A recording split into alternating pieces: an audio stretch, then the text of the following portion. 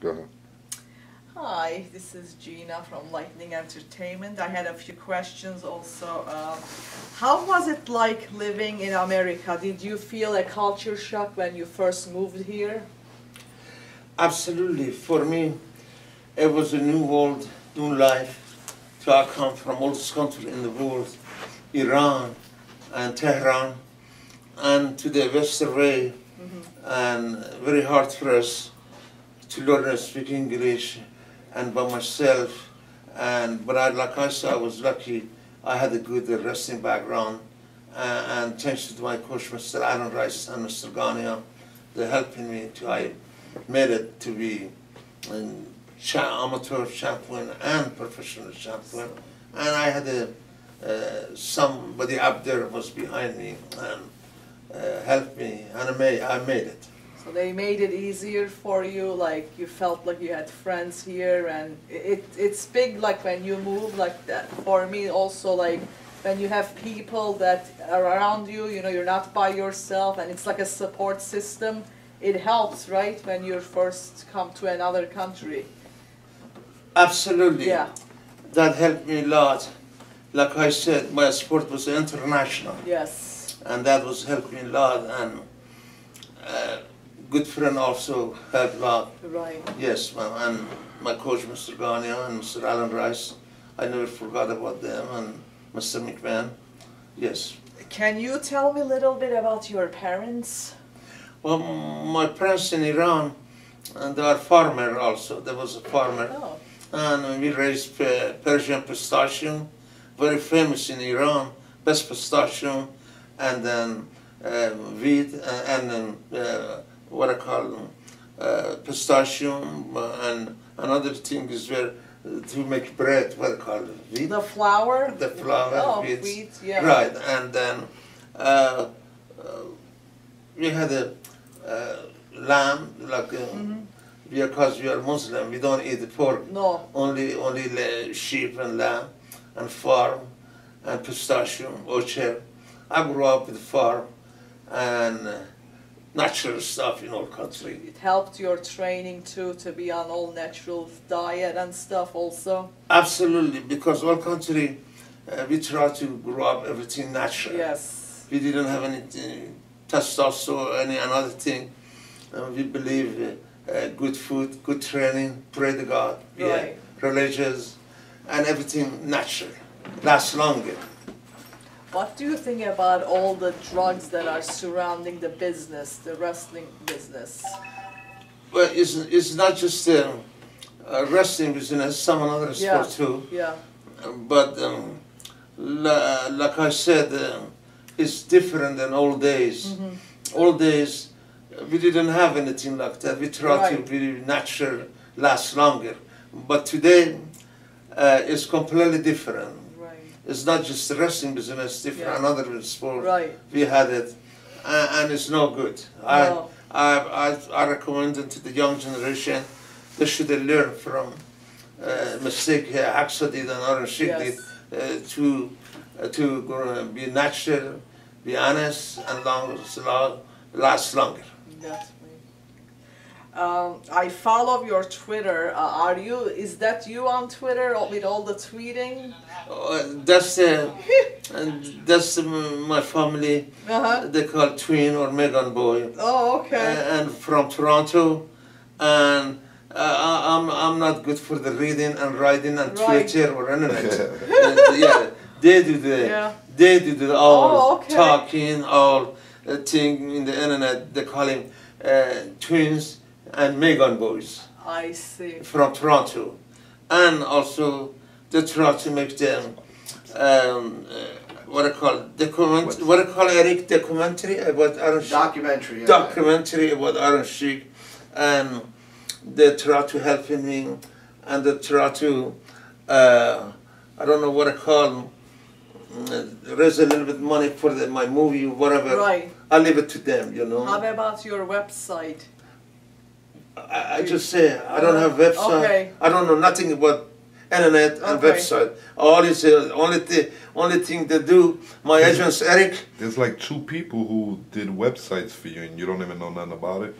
I never know about it, I never read about it. The only thing I know, hey, Eric is my agent. They do that stuff in the internet or a website, and that twin boys, Megan boys from Toronto, Canada. Right. I mean, all they do that instead of Orange Sheik. Why did you have such a big problem with B. Brian Blair? Well, that old days, yes, but not now anymore. I don't have any problem with Mr. Hulk Hogan or Brian Blair. That was part of business. Brian Blair was thinking was better than Orange Sheik for the high school or amateur or wrestling, but that's because I get mad at him, and then exactly I slap him because I want to show him. Why? Because I just want to show him he's not my class. Right. I'm a real freestyle Greco-Roman All-American champion. That's right. I mean, Brian Blair only high school, only like high school, whatever he been. But he's not my class. He's not Bob Backlund class. He's not Dan Gable class. Different class. That's because he get a lot of hate with me. But it's over now. I like him. Everything's okay. Same as Hulk Hogan. How did you squash the whole thing? How? How did you squash the beef, like the ended the fighting and stuff? Did you make up? What happened? Well, I just we had some in the what was it, Eric, in that thing we did in the the roast. The roast. Oh, okay. The roast. Ring roast. Yes, and then I slap him till he get the message. Still, I'm the better. Even I'm a handicap. Even I'm bad leg, bad knee. But that is over. Right. I forgive him because finally he said he's sorry. And same as Mr. Hulk Hogan. No, I don't have any issue with him. He's all right. He's a good man. Right. And I get along with him, and no more. Even he didn't. He didn't tell me thank you or after I lost the belt to him. No. And he promised me someday he's gonna help me. He forgot about it, but no big deal. I prefer to the God helping me and my wrestling fans. That way I forget about them and just let him go. Recently I saw the footage from the Howard Stern show. Right. How did that come about? And Eric was very well dressed in that, so I saw the footage, so he was all looking sharp. Well, I can answer that. Yes. We did. We were on Pharrell. Remember Pharrell on the After Sports Guy in the evening? right. We went there, and you did such a good job on the Pharrell show that they passed the tapes to the Howard Stern show, and immediately they wanted you. Right. So finally you went on there, you did your thing, and you became a classic. You know. Exactly. Still, whenever I go, people talk about it in the Howard Stern show. It was a very best and very good, and was the people liked it and was happy. Eric was well dressed up that That's day. right. But are you going to a wedding later, or? That's right. Oh. Well, Business is business. That's right. What is the biggest concern you have in life? Biggest concern? What in is that? life, like what do you worry about in life every day? Like think about what affects you. Well, recently I'm a little bit alone sometimes. I miss the road. I miss the wrestling atmosphere. I miss my wrestling fans.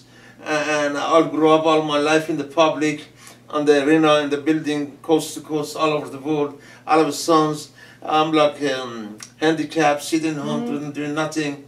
That will a little bit bother me. Right. But still, I do my best to, I hope, train in a little bit, go physical therapy and see the doctor, maybe a little bit again. Eric called me, I make the show and I come on the road. What do you do on your off days, like when you're home and stuff? Do you have any hobbies? Do you do any interesting stuff? My hobbies, I'm home.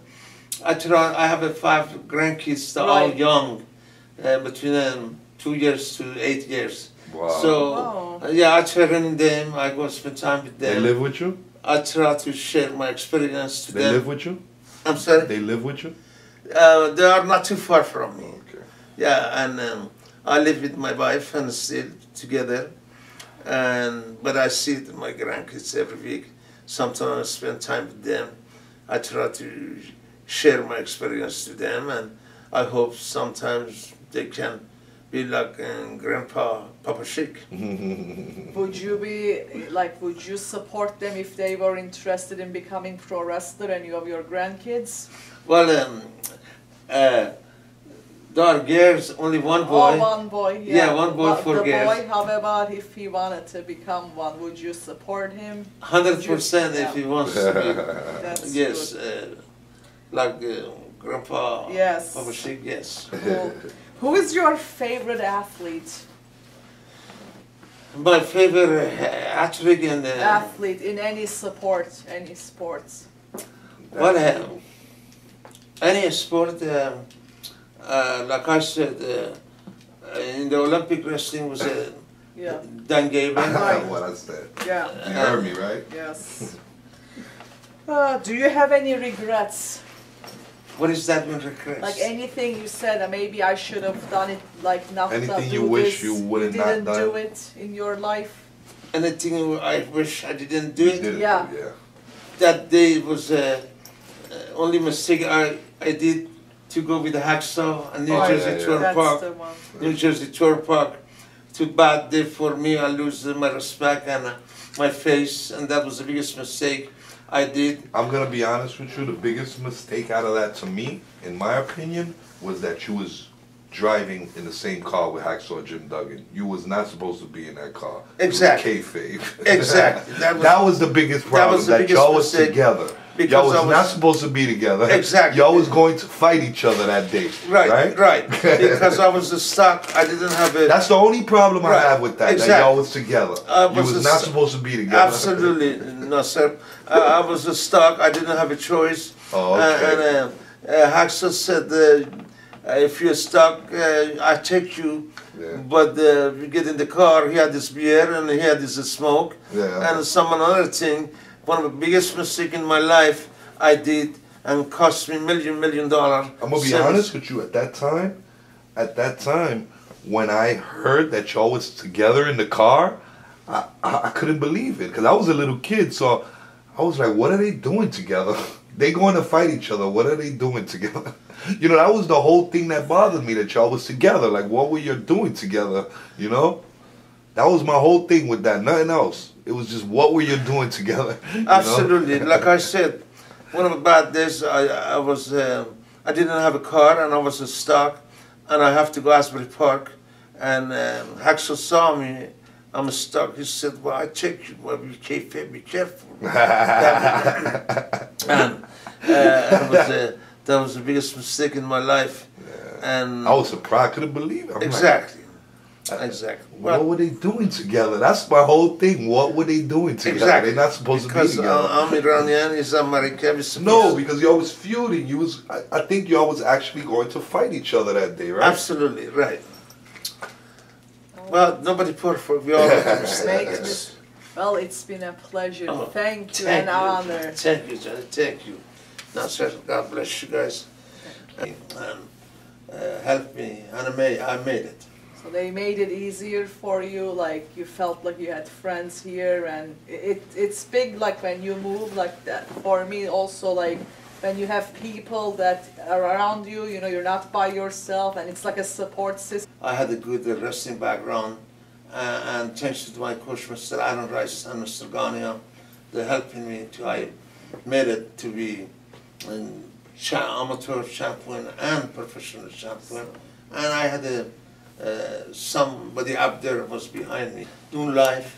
So I come from all this country in the world, Iran and Tehran, and to the Western way, and very hard for us to learn and speak English, and by myself, but like I said, I was lucky. Go ahead.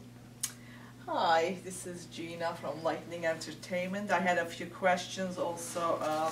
How was it like living in America? Did you feel a culture shock when you first moved here? Absolutely. For me, it was a new world. It helps, right, when you first come to another country? Absolutely. Yeah. That helped me a lot. Like I said, my sport was international. Yes. And that was helped me a lot. And good friend also helped a lot.